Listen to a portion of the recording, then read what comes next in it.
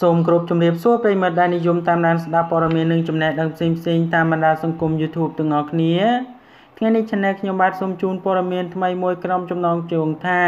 ចូលរួមអបអរសាទរកូនកំឡោះដែលត្រូវកូនក្រមុំគេចវេះរត់ចោលរោងការផ្អើលពេញបណ្ដាសង្គម Facebook ថ្មីនេះពេលនេះស្វែងរកកូនក្រមុំថ្មីមកប៉ះប៉ូវបេះដូងដែលកំពុងតែចុកចាប់ឃើញហើយដោយវិធីការប្រព្រឹត្តទៅតាមការបដិឆេទធម្មតាដដែល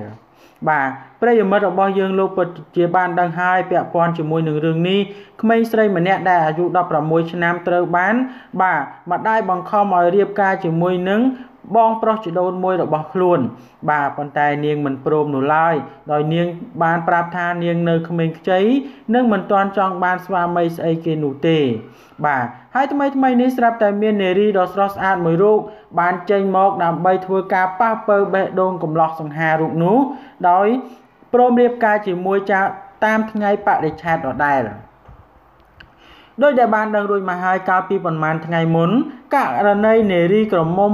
បាទវ័យ16ឆ្នាំនៅខ្ចីលហកដដែលត្រូវបានម្ដាយបាទហាស្ដីចង់បង្ខំឲ្យនាងរៀបការជិតដល់ថ្ងៃចូលរោងទៅហើយនោះបែរជានាងប្រកែកខំរត់គេចពីបាទពីទាំង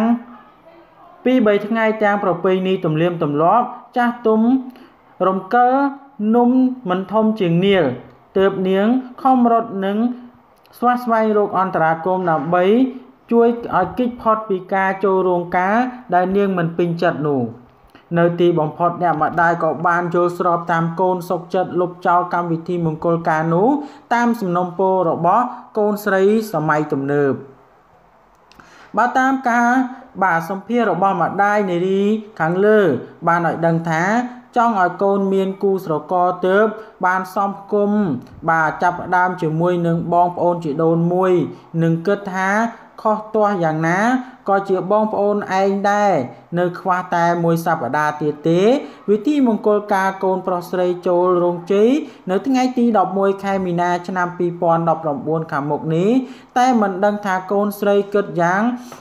ម៉េចទេបានជាកូនយល់ឃើញយ៉ាងណាទើបបានធ្វើឲ្យបាទកូនគេចខ្លួនបាត់បែបនេះបាទរឿងនេះបង្កឲ្យមានការគ្រួសារភ័យឆោឡោតាមស្វែងរកបែរជាលេចលឺដំណឹងនាងរត់ទៅសង្ងំស្នាក់នៅអាស្រ័យនៅស្ថានីយ៍វិទ្យុ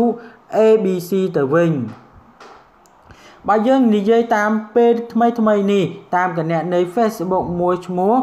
បាទសូមីកាសៀកបានឲ្យដឹងថាកូនកំឡោះដែលចាំរោងការជាមួយនឹងកូនក្រមុំខាងលើនោះពេលនេះបានស្វែងរកកូនក្រមុំបានម្នាក់ទៀតហើយដើម្បីប៉ះប៉ូវបេះដូងកំពុងតែប្រេះស្រាំចាស់ដែលបរាជ័យតែពេលនេះបែរជាជោគជ័យត្រូវបានមានអ្នកមកប៉ះប៉ូវជំនួសក្មេងស្រីនោះវិញបាទនៅថ្ងៃទី11នឹងចាប់ដើមរៀបអាពាហ៍ពិពាហ៍តាមធម្មតាបាទនៅតែដំណើរការតាមធម្មតាគ្រាន់តែកូនក្រមុំផ្លាស់ប្ដូរតែប៉ុណ្ណោះតាមរយៈគណនីខាងលើបានសរសេរ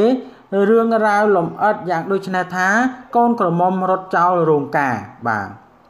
សូមអបអរសាទរនេះហើយគឺជាកូនក្រមុំពិតទីបំផុតកូនក្រមុំដ៏ស្រស់ស្អាតស្ម័គ្រចិត្តមកប៉ះប៉ូវបេះដូងដែលរហែកប្រេះស្រាំ